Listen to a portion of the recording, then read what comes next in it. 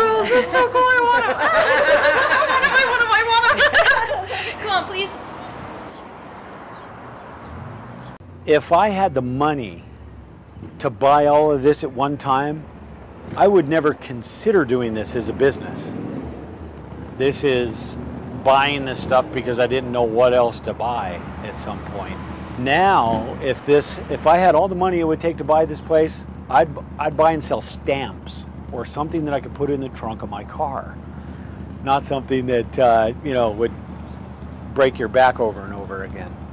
When I saw this location, I knew that we had the absolute perfect location.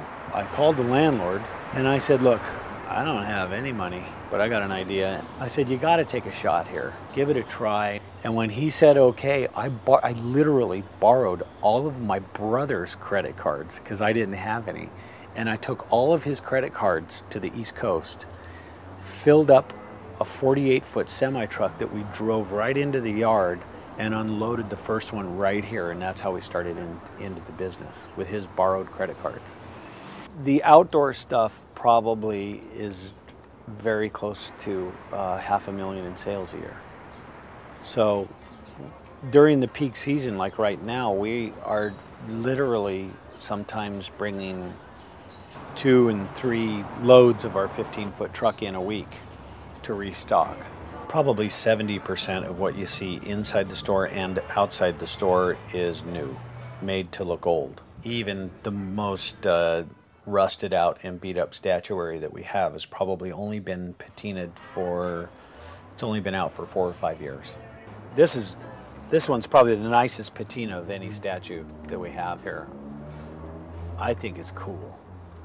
And most of the time when somebody buys something like this, there's a small percentage of people like me who think that's really cool. And then the larger percentage take them and have them sandblasted and powder coated and a real nice finish put on them so they last forever.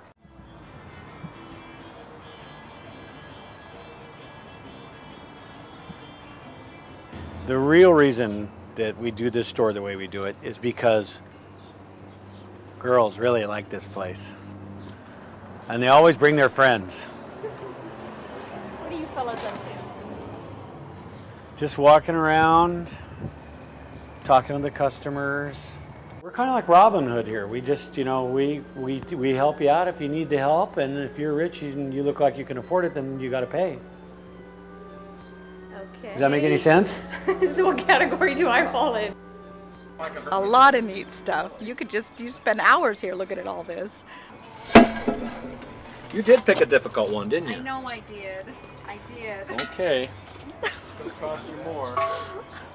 You know, and there's people who always come by and they say, I've been driving by this place for 15 years and finally decided to stop. You know, we've been open 5, and we hear that all the time. Another satisfied customer.